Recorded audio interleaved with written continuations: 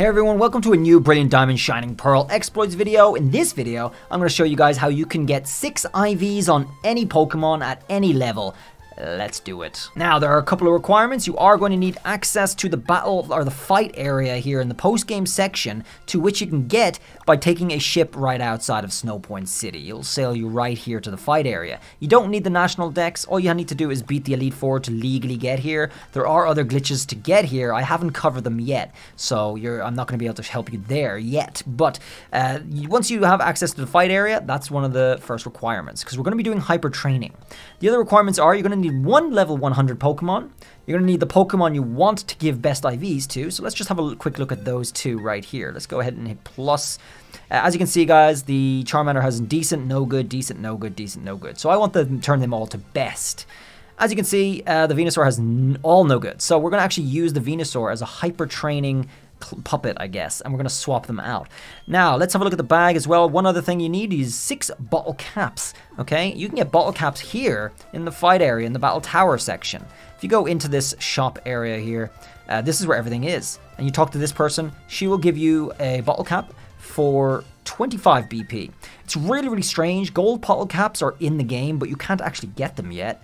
I don't know why that's the case. So guys, for easy ways to get an easy level 100 Pokemon, this video right here will do it, or this video right here will do it. They're the same exploit, but just showing a little bit of an improved method. This one will really work out very well for you to be able to level up any Pokemon you want to level 100. You don't need all the rare candies. You'll be able to do it straight away in 5 seconds. If you need more bottle caps, you can use this video right here to just put the bottle cap being held on a certain Pokemon and then do this video exploit to clone it, and you'll be able to pick up a ton of bottle caps really easily. I will leave both of those videos in the windows at the end of this video for your convenience, just to click into them and watch them, and you can see how it goes from there. Okay, so let's start this glitch. We want to talk to this man right here, but we're going to face the wall right here so we don't interact with anything while we're setting up the glitch. So let's go ahead and hit X, hit A into Pokemon menu, hit A into check summary, and hit ZLZR on this screen, a little offbeat, like that, and then let's hit B all the way back out to the first menu, okay? You know it's working because you're able to move around like this, all right, with the menu open. So we're going to go into Pokemon, and we're going to go into our boxes.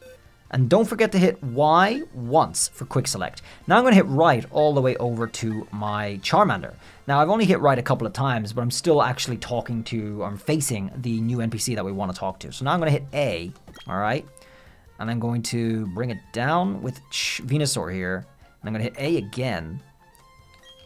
I'm going to hit A again. And I'm going to select Venusaur. And I want to select Venusaur. Would you like to use a ball cap or a gold ball cap? Like I said, guys, no gold ball caps yet, even though they say it. We don't have access to them yet, but we can use 6 ball caps. So I'm going to go ahead and press 6 here. Which stat should I hype up? And I'm going to drag my Charmander up here with the Venusaur to swap them once more, okay? Let's do that.